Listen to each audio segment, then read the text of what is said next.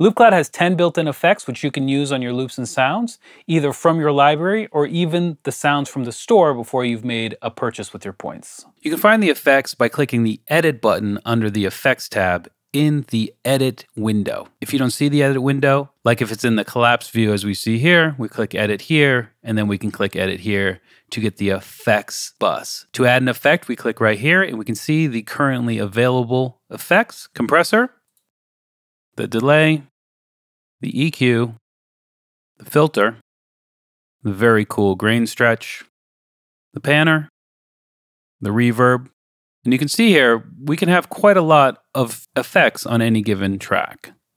There's the Stop Reverse, the Tonebox. Once I've added a effect that goes off the page, we'll get a slider down here so we can see them. And finally, the Vinyl Tape Stop.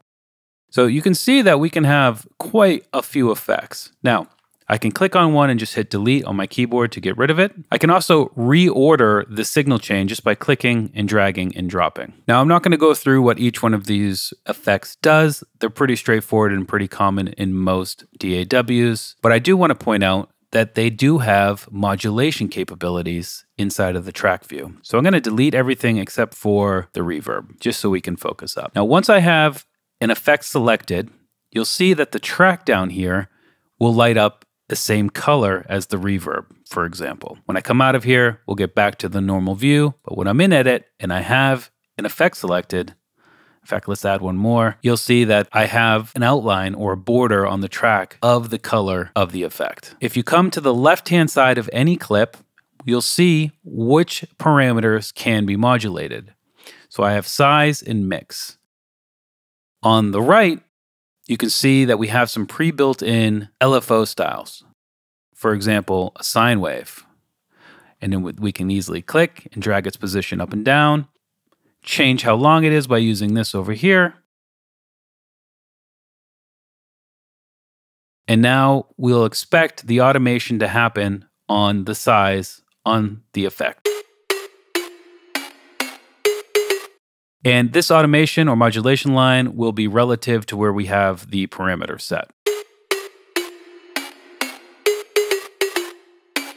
If I come in and split this, we'll now have control over the different clips independently of one another.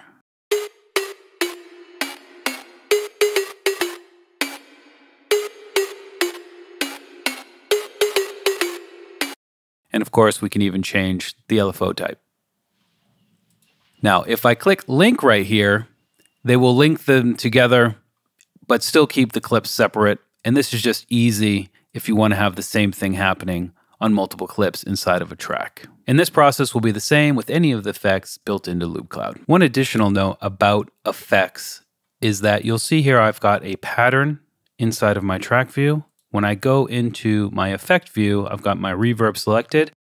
I can chop up the reverb clip differently than how the audio is chopped in the track view. That's pretty important and gives you a lot of flexibility on what you're doing with your effects. Once you've added effects to anything in Loopcloud, you have a couple of different export options, whether you want to export with those effects or not. For more information on exporting and rendering, check the video linked below.